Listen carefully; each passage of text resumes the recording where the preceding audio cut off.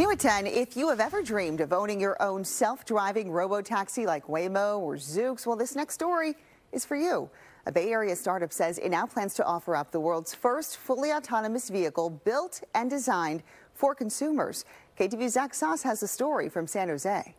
It's pretty magical. This has been, almost 10 years in the making. Behind the wheel of the Tensor Robocar, the company's chief business officer, Hugo Fazzati. So now that you're not needing to focus on the road, you can focus on yourself, you can focus on Netflix, you can focus on doing work.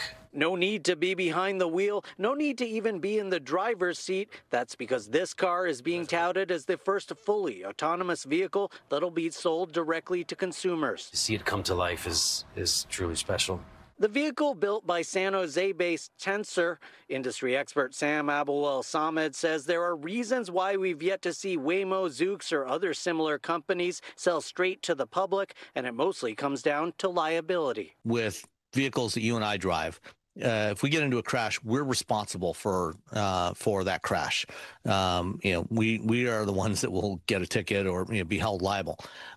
When a machine is driving the vehicle or when software is driving the vehicle, the company that created that has to take responsibility for that. Just one of the reasons this car will likely be pricey. The car and its technology also expensive to manufacture. This has all really been specifically designed from the ground up. There are currently other direct-to-consumer vehicles on the road like Teslas that have self-driving features, but none that have reached what's known as Level 4, which don't require a human in the driver's seat. This is actually the world's first Level 4 vehicle that's been designed specifically for personal ownership. Not dramatically different specifications from what you would find on any other mainstream robo-taxi like a Waymo or Zoox or Motional or other companies. This is nothing at all like what Tesla is doing. Tesla is relying entirely on cameras, which is a fundamentally flawed approach to doing a robo-taxi.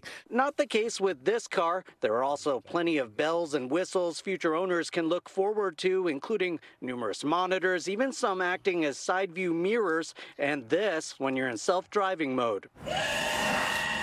You press the Level 4 button and steering wheel goes away and you really have more space. And as for a price, they're hoping to release that soon, with the car going to market sometime in the second half of 2026. In San Jose, Zach Sauce, KTVU, Fox 2 News.